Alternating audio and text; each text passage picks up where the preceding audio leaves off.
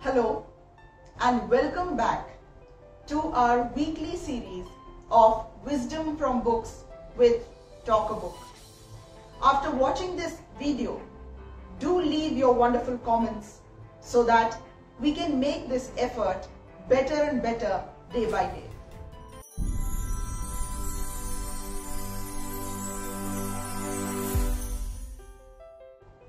The portion of the book that I wish to share with all of you today is a must-read book called Tough Times Never Last, but Tough People Do, written by Robert Schuller.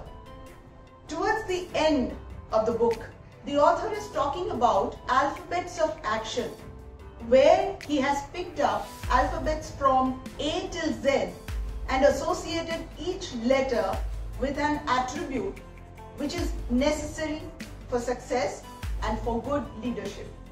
The author associates letter V with visualize, where he says, visualize the dream before you. Don't ever lose the vision. When you lose the vision, you are dead. Where there are no dreams, people perish. Talking about this point, the author narrates a story of a youngster who has just joined his college.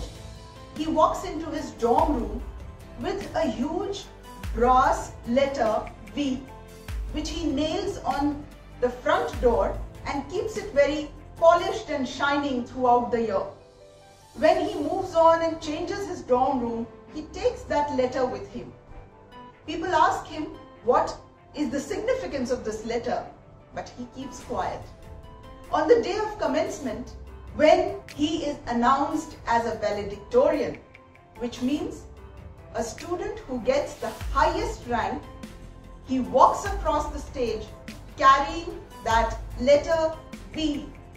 I'm sure the point is very clearly put across.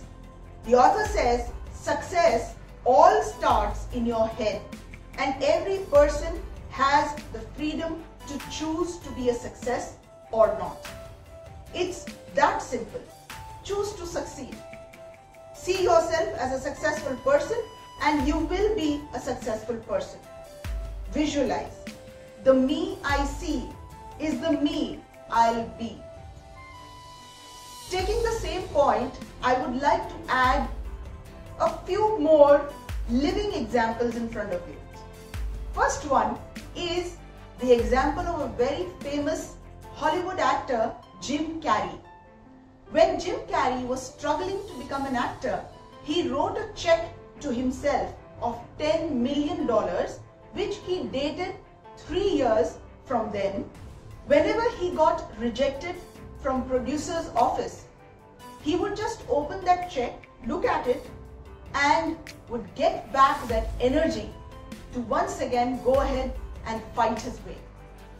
Rest is history. Another example is of a great badminton player, Carolina Marin from Spain, who won the Rio Olympics gold medal in badminton.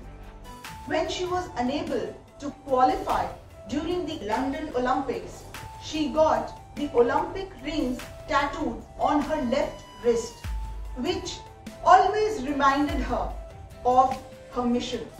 After 4 years, during Rio Olympics, she won the gold medal. That is what the author means by visualize.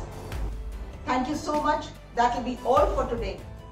Please do like, share and subscribe our channel if you wish to join us in our effort of making this world a better place.